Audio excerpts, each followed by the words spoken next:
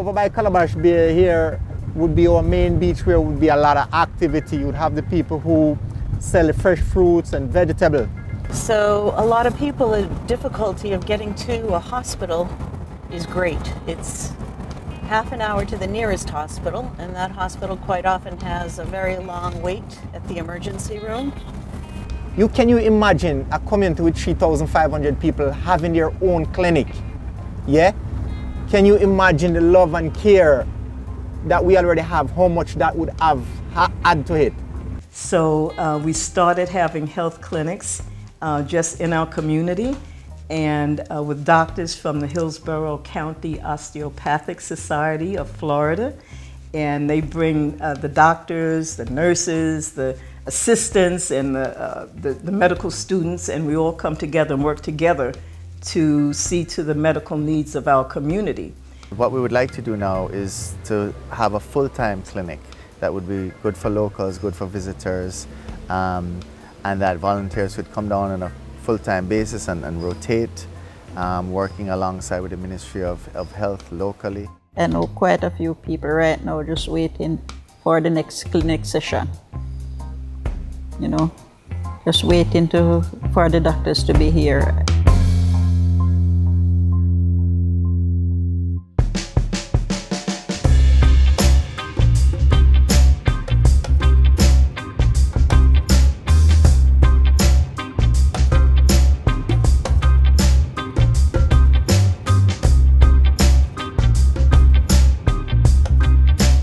Medical students here are coming from Florida. They have just completed their first year of medical school, so this is the first opportunity that they have to put their actual hands on a patient.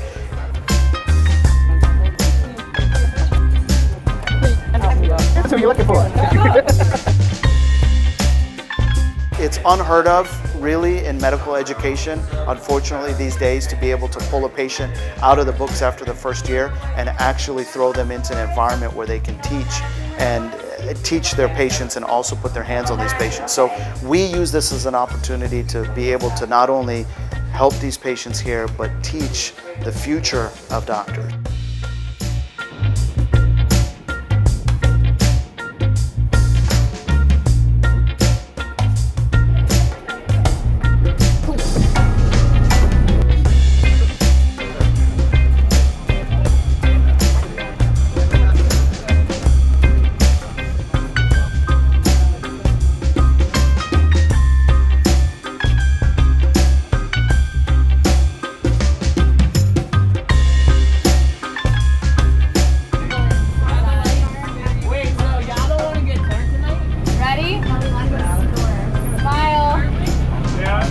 This is my 10th year coming back to Treasure Beach, Jamaica, and it definitely seems like it was just yesterday that I was here. And last year we saw about 500 patients during the 4-day clinic.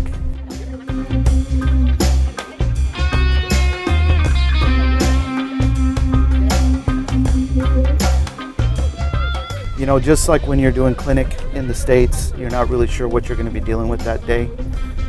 Today we're going to give it our best shot, see what we can do to help these people here.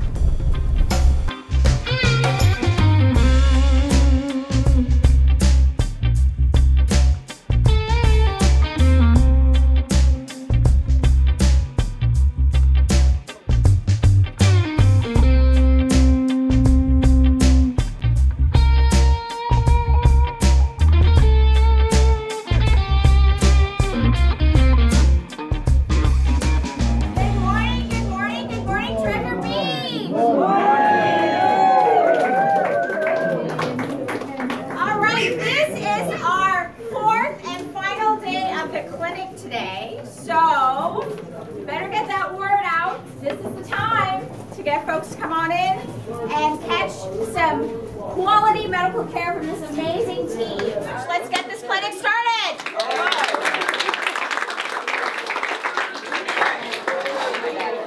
What we're doing is the 4th day of the health clinic. between the Treasure Beach Women's Group and the Hillsborough County Osteopathic Medical Society of Florida. So patients that want to be seen at our clinic, they'll come up. When it is their turn to register, the women's group volunteers will take down their information and find out a little bit about why they came in today. So here we have some students doing vitals, but our students are also able to do school physicals, which is what a lot of the patients here in the clinic come in for. The second-year students are trained enough that they can actually complete the full physical, so they'll do things like check their vision, as they're doing right there, and they'll check their neurologic reflexes and just a complete physical exam. A little bit further back in our transition area, we actually have our pharmacy. So the pharmacy is a collection of basically all of the medications that we brought via donations and a lot of supplies that we have left over from previous clinics. So far this year, we've had a good amount of donations, and our pharmacy has been very helpful to a lot of the patients. The students will take a general history of why they decided to come in today and about their general health, and they'll do a physical exam. They'll present it to our attending, Dr. Omesh Singh, and he will kind of walk them through treating and diagnosing a patient and how to deal with them clinically.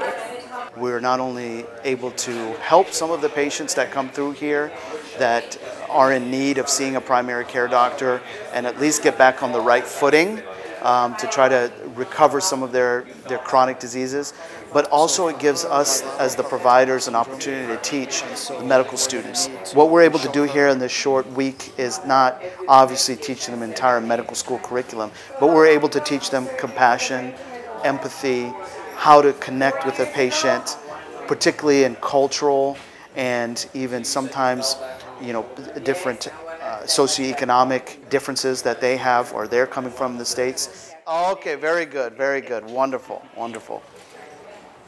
So go ahead, you guys can continue. So one of the things that we find here is, even though I come once a year, you get a very general sense of a primary care feel. A lot of times these patients will remember me from last year, and now that I've been here for the last 10 years, I'm kind of incorporated in the culture and the community here, which makes me feel like I have a home away from home. Be able to reconnect with these people that you haven't seen, and it's good to see that they have taken some of the lessons that we taught them last time and are able to implement it over the last year. So we'll get a chance to see how much progress she's had over the past year with her health. Pain every day? Not every day, but I use like a washer in my hand. But after when most nights the pain is pain. And you have no pain like right here? No. No, just right here? Just right here. Okay. We're going to ask him, the doctor, just one more question, and then I'll let you know how to take this medication, okay?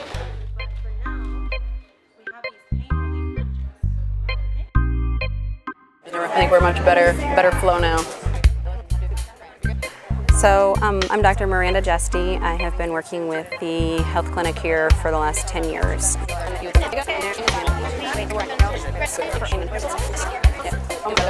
Thank you. All right, so you have one going back right now with him. Okay, and you're ready for another vials? Ready, so we need more. Thanks. Oh, sorry. As you can see, it's kind of a crazy day. Always have to establish system flow so that we have vitals getting done, everyone waiting, then they go to see the patient in the room, then they go to check out, get their medication. So it's just establishing a flow so that if we step out for a second, flow keeps going. After the vitals are done, you guys see them here. Do you want something? Yes? Okay, let me grab something. How about a little pin? Do you want a pin? Put it right here in your shirt. Trying to establish it so that we can come more often, so that we can be here, so that we can provide aid instead of coming in and leaving. It's not, I don't feel that it does as much good, because when you come in and you provide some care but then not enough, how is the continuity of that care done? What happens on the other 360 days out of the year that we're not here? So we're learning to delegate and pass on some leadership to let other people help keep the program moving. And so part of the flow issues in establishing a system so that you can see that when patients are flowing through, there's organization, so there's no mass chaos. And her birthday's on Sunday. No. Are you going to be 7? How old are you? You going to be 7? Oh my God. And she just got her presents. Good deal. All right, Mama, you guys can go back with her, okay? All right. You guys are good? Okay. Come in.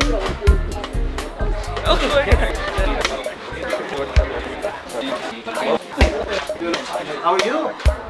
What's your name? Say it again. Gail. Very nice to meet you, Gail. Can you sit up there for me? Hi, my name is Molly. I'm a senior doctor.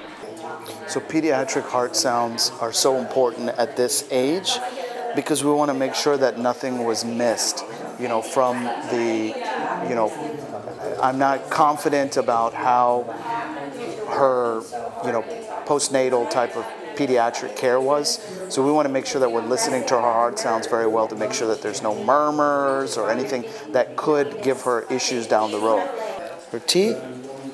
Very good. Again, having a pediatric clinic or a place of primary care is great because annually, you know, patients can go there to get checked up to make sure that there's no issues going on with their health. I am Sarah. I am an incoming second-year medical student, and I just diagnosed a carpal tunnel syndrome.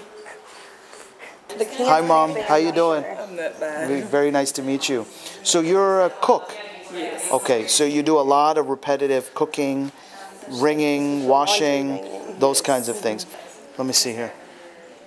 It's hurting you? Any numbness? No, numbness, but when you look here, It's pain? Yes. Okay, so definitely she has some carpal tunnel on this side, right? We just went and got an ACE bandage so we can splint the wrist, and we're having her maybe try and minimize her repetitive motions so we can reduce these symptoms. And we've taught her a couple exercises and an OMT technique to help release that compression she's got going on to help decrease her wrist pain. So it was really exciting to be able to apply all the knowledge and tests, special tests we've learned and actually lead to a diagnosis and be able to potentially help this patient. So it felt really good. Very hot day today at the clinic. Despite the heat, we all pulled together and we get the clinic done. Today we saw 113, yesterday 90 patients were seen. It's pretty miraculous to see everyone just pull together. And now we're anticipating a meeting tomorrow with the powers and the brains and the brainstorming persons that be, in hopes of going to the next step. The discussions are actually how to go about making this happen. So we're taking the imagining and verbalizing it, and now we're trying to bring it into this world here. So it's like birthing a baby, kind of. All right, morning everybody. I think today is a very, very good day. We had a good meeting with our regional health department. What we wanted to do was to bring them in to speak with the visiting team here to see how we could move from our vision to reality. And I think we were able to get through some of the finer details in how we could make this happen. This being having a primary healthcare facility in Treasure Beach. We've identified a location, we've done a plan, and we now have a solid plan. We've costed that plan. We now have, which was the missing element, to bring in the Ministry of Health to ensure that they speak with the partners to see what are the aspects of the structure, the management that we need to get right. I think we've nailed that today. And once we sign off on that and the Ministry of Health says that that is okay, we'll cost it and then we'll move forward. Right now we're currently about to walk into what we may believe could be a suitable place for a future permanent clinic. We've selected kind of an area after our meeting today that's close to the roadside, as you can see here, a little bit easily accessible. Not really sure what we're going to be walking into right now, but at least it'll give us a starting point to kind of consider something to build on and to retrofit. So let's have a look. Okay, so here, coming in here, looks like there's some Looks like the structure is pretty good. Requires a little bit of cleaning. Yeah, needs definitely some cleaning here. There's a lot of recycled bottles in here. This area could be a waiting room and reception area here. From what I'm seeing right now, this could be doable. You know, it's got good access from the road there. This could be a kitchen, or we can convert this over to a triage area or a pharmacy. And then there's an examination room here. There's another room that I. So this can all be used for storage here. There's another examination room here. Examination room here. The door we cannot have access to could be a possible bedroom, but we need to get through the door. Okay. Bathroom. So 1, 2, 3. This can be actually probably converted over to, there's a bathroom already there, but it has plumbing capabilities there, so this could be converted over to lab. So we got 1, 2, 3. 3 rooms, bathroom, full bathroom, kitchen. So there's another half bath, or is that the full bath? There's a full bath there, and this goes out to that what we thought was the lobby. Can I see what the backside looks like here? Oh, this is a half bath. Oh, so there's actually 2 units in the 1.5 bath. This is mostly a What do you think? I think this is it. It's perfect. The school is right there. Yep. So the kids, whoever is sick or whatever, needs to come over, or they can do school physicals right here. Obviously, it needs some cleanup and make it a medical office. Yes. It's definitely doable. Conceptually, you're fine. Conceptually, I think this is going to work perfectly. Okay. Yep. So, Umesh, I'm going to scoot out, and it was very nice to meet you. Yeah. Until next time, okay? Yes. All right, and we'll be in touch, right? Yes. Okay. Sandra. Sandra. Yes. Okay, you take care, okay? I definitely feel that, you know, with the meetings we had this morning and the new generation of the new leadership that we're seeing, that we're going to be able to make changes here in this environment a lot quicker than I previously had perceived. You're going to remember this one.